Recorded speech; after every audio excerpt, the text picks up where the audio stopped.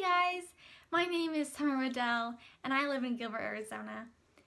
My music credit for my solo is Ludovico Einaudi, and my plan is to get my BFA in dance, especially in ballet. But I also love contemporary because it allows me to express myself. The inspiration for my piece was using the elements of dance, which are time and energy. I use these because I find a lot in my contemporary classes that I'm dancing with the same rhythm, same energy, and same time. And so I really wanted to challenge myself by adding in parts that you'll see where I tried to speed it up or slow it down or add some suspension to be able to create that contrast. For my time, I used fast and slow, and for my energy, I used sustained energy and percussive. Anyways, I hope you guys enjoy my video and consider my application. Bye!